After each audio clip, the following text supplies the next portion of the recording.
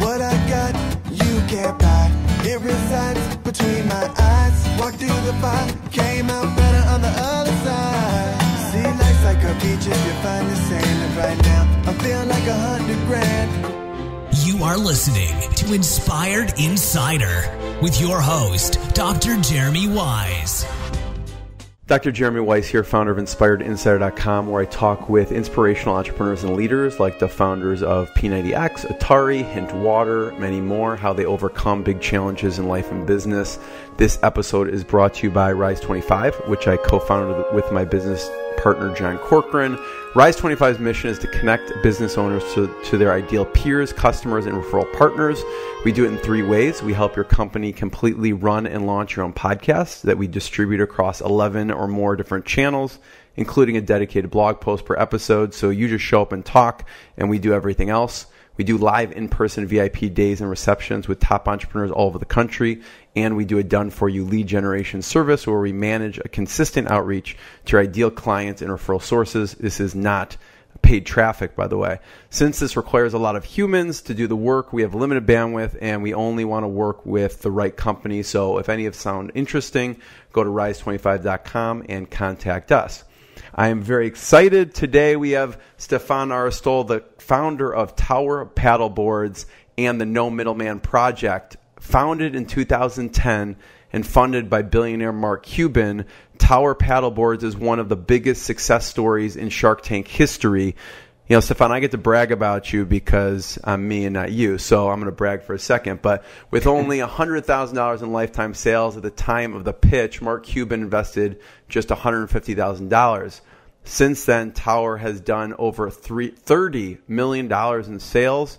Tower was the number one brand out of over 2 million third-party sellers signed up for the pilot Amazon Exclusives program. They also have branched into Tower Electric Bikes and Tower Beach Club, which we'll talk a little bit about also. Stephan moved his whole company to a 5-hour workday and wrote a book titled The 5-Hour Workday about the experience, which would spread the idea to tens of millions of people worldwide. I think it even caught on a lot in Germany as well. He founded the No Middleman Project, which is a searchable directory and online showroom for the world's best consumer products and brands. Harvard did a business school study on how they leveraged Amazon for sales. Stephan, thanks for joining me. Hey, thanks for having me on. I appreciate it. The 5-hour workday. Talk about, first of all, people should check it out. I was trying to convince you subtly to do an Audible version before we started, because I would yeah, for sure consume it in like the next 2 days if it was there. I just know sometimes that's just more my style of listening. But what were some, before they check out the book, what was like 1 or 2 tests that you did within the company? So essentially, the 5-hour workday book, it wasn't like we planned a book. We just moved the company to a 5-hour workday in 2015. And this is kind of how I'd been working for the last 10 years, probably at the time, was come into work and do what I need to do and get out of there, right? And a lot of times I was the only person in this company. So if I needed, I have a son, if I needed to take a 2-week vacation, I was designing my business so that I could, walk away from that. And a lot of it was based on Tim Ferriss's, 4-hour work week. And that was how an entrepreneur, an individual, could sort of get a bunch of other people doing his work for him, outsourcers and stuff like that, automate processes and stuff like that. And so that's how I was working, and I was being very successful with it. And a lot of my entrepreneurial friends were working in that fashion. And I looked kind of at everybody else in the economy and a lot of these corporations that were struggling, and I'm like, why isn't everybody working like this? And then I thought, well, Jesus, you have a company and, you're working startup hours and you're pushing these guys. Like, why don't you give them the same incentives that you have as an entrepreneur? And so I think it was June 1st in 2015, I walked in and I said, look, okay, we're going to move to a 5-hour workday. It's going to be 8 a.m. to 1 p.m. straight through. There's going to be no lunch. And I want everybody here to basically figure out how to do your jobs. So here's the give and take. I'm going to give you your life back. You're literally going to walk out the door at 1 o'clock. That's going to change your life. You're going to have a work week that's better than most people's, vacation. And then you still have weekends. But on the ask side is no more fantasy football at work, no more online shopping at work. I don't want you screwing around on Facebook. You're not going to have enough time. If you do that stuff, you're probably going to get fired because, your work's not going to do. Yeah. And if you basically can't do the same thing you were doing before or more, you're going to be fired. So I'm going to give you basically the incentive package that an entrepreneur has. You have to perform. And if you can't perform and condense your time, you'll be fired. And if you can do it, you're going to have your life back. And it wasn't just about incentivizing my existing staff, but it was about what's my staff going to look like 5 years from now. I want to be able to attract all of the people that work at 3 times the speed of everybody else. But in most companies, they make 20% more than the rest of the people, and they carry the workload. So I wanted to repel the people that were sort of sloth-like and get all of these high performers into my company. And so that was the thing. And we were going to do a 3-month test was the idea. And I was going to see who were my high performers and who were not my high performers. Yeah. And, then I'd sort of clean house. And after 3 months, it was working so well that we just sort of kept it on. And it just continued. That was the general idea. And there was no, this is a critique that the book gets a lot. It's like, okay, well, you explained this process and you went in here and you showed what happened with your company. But tell me, what do I need to do to work this 5-hour workday? Well, it really depends on your job. And we didn't bring in an efficiency expert and analyze our shipping function or analyze our retail function or analyze how the customer service people were doing or analyze what the marketing people were doing. Everybody did what became their own efficiency expert. And I just said, well, figure it out. Just examine, spend a couple hours of your day examining how you're working. And are there things that you can just stop doing and they would work better? And so that is the magic. It's putting pressure on people. It's no different than, finals week in college. All of a sudden, that 45-page paper that you couldn't write all semester gets done in 24 hours because there's time pressure. And without that time pressure, people just fill voids. And this is what's been going on in the last 40 years in America and probably around the world is all this technology has been thrown at us. And suddenly, we're working the same hours and we're getting a minimal more productivity than, my mom was working in a bank with a typewriter, mailing letters. Right. And, it's crazy. Like we should be 100 times more productive than them. And the entrepreneurs in the world are, and the other people aren't. So you need to put time pressure on organizations and companies at large. Totally. I mean, I'm not sure if it's Parkinson's law, but I think it's Parkinson's law. Basically, you have a space, and you will just fill up the space because it's there. But the same thing goes with time, right? And I don't know if you said this or it's in the book or both, but I think you said the shipping time went from 5 minutes to like 2.6 minutes. And it's not like you gave them specific direction on what to do. They just figured it out. Exactly. I'm like, why haven't we done this before? But they were just, and that's the funny thing is the shipping people were kind of looking at me when I sort of made the announcement that we're going to move to this. Like, I understand how that might work for you guys. They're staring computers here, but it's not really going to work for us. But the thing is, we didn't even have to get any new tools, any new software. They basically learned to use and utilize the software they had to its full capacity, which they just hadn't done before because there just was no pressure there. Because these guys could literally go surfing at 1 o'clock if they wanted to. That was huge motivation for them. Right. So they're like, we don't have to clock hours here. Let's get this stuff done. How can we do this faster? Let's, get a little pep in our step. And some of it is identifying tools that make your work faster. Some of it is just working at a faster clip. And the other part is just eliminating waste. And between all three of those people, all three of those things, I mean, before we were working, a 9 to 5 day with an hour lunch. That's really a 7-hour day.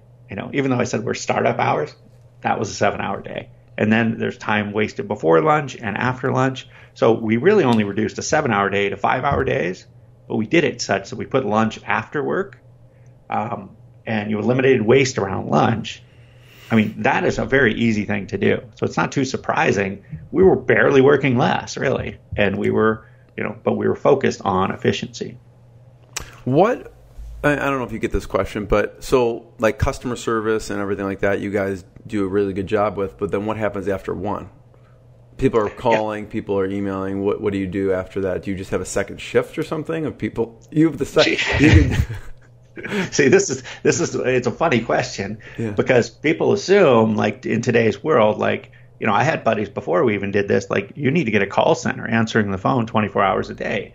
And I'm like, no, we're not 7-Eleven. We're not like the all-night, lumber store. I want my paddleboard now. I don't care if it's midnight. Exactly. I want to be People able to buy a get on the paddleboard phone. every 5 years. Like, it's not that urgent. And most businesses in the world are just not that urgent. And you're kidding yourself. And so, yeah, we can man the phone 16 hours a day, and we're going to get an incremental, better experience for the customer and an incremental more of sales.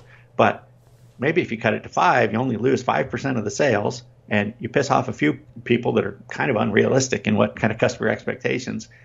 Nobody cared. So you found it didn't really make a difference. It didn't. Like 8 hours is totally arbitrary. And this is the thing I talk about in the book. It goes over the history of the work hour. And basically the 8-hour day was invented in 1913. It was just somebody just magically invented this, and then we all just sort of went along with it. You know why they invented it? Yeah. They invented it because all of a sudden you had the Industrial Revolution, and you have these machines that can work 24 hours a day, and productivity went through the roof. And what happened is people tried to keep up with the machines, and then they were working 12-hour days, and they were working 16-hour days. People were dying and getting maimed on the factory floors, and they said, this is unstable because my workers are dying, basically, right, getting hurt. So they said, okay, a more sensible way here is we're going to have 3 shifts of 8-hour days. So the machines will work full time, and then we'll rotate people around this clock. That's where the 8-hour workday came from. Now, why in the hell is a lawyer or a marketing agency using an 8-hour day? Makes no sense at all. Nobody's just sat back and thought, like, what would be the optimal day for us to work? We just let's go with these factory workers from 100 years ago. Right. That makes perfect sense. It makes no sense. Nobody works in a factory anymore. Totally. In the U.S. So, Stephan, first of all, thank you. I really appreciate your time. I have 2 last questions. Everyone should check out towerpaddleboards.com, nomiddleman.com, 5hourworkday.com, and check out what they're doing, because whatever you're doing, it's innovating. It's trying to stay ahead of where the puck is going and everything like that. So thank you for sharing. This has been really valuable. I always ask, since it's Inspired Insider, what's been a low moment and what's been a proud moment? Because, in companies, it's not always just sunshine. There's you have to make payroll. You have to actually make tough decisions. What's been a tough moment that you had to push through? I mean, we're kind of going through a tough moment now with this whole the internet sales tax issue that's come up, because we essentially have states coming after us and saying you owe us a sales tax that you didn't collect from consumers, that you didn't know another company wasn't collecting. And it's just there's as any business, when you start out in the online space, it was very simple. It's a very simple business. We get to the top of the SEO, we get there, we have paddleboards. But as businesses go along, the complexity adds to it. And now you've got e-commerce that's going along, and a lot of unnecessary complexity is being added to it. And one of those things is with the sales tax thing. Like, I, as a business owner, pay my taxes. I do that. I have no problem with that. I'm more than happy. I'm more than happy to, tomorrow collect tax from everybody in the country, and that's kind of what we're being forced to do now. But now we have to hire 2 people to figure out what tax to collect in 9,000 different tax jurisdictions around, 50 different states. We have to register in 50 different states, and we have to report, monthly in the state and court. It's an insane thing. Like, if you want me to collect tax, just let's have one tax, national sales tax. I'll submit it, and then you can just split it among your states. Make it simple. So now you have to spend so much time doing those things. And then with online marketing too, there's so many different online marketing channels. You got Facebook, you got LinkedIn, you got Instagram, you've got AdWords. Now you've got these content delivery networks, and then you've got video, and then you've got all of this stuff. So now you got to bring in, experts, and then the experts come in. And this is the doctor and lawyer problem is that, now they're going to charge you $500 an hour to, do these complex things that you're not smart enough to do. And that, to me, is annoying. And that's not about business is creating value. Right. And I think a lot of whoever creates complexity in this stuff is it's counterintuitive to creating new products and stuff like that. And it's annoying to me. So when a business gets like that, I'm kind of like, this isn't a business that I want to be in. So I try to bring simplicity back into things.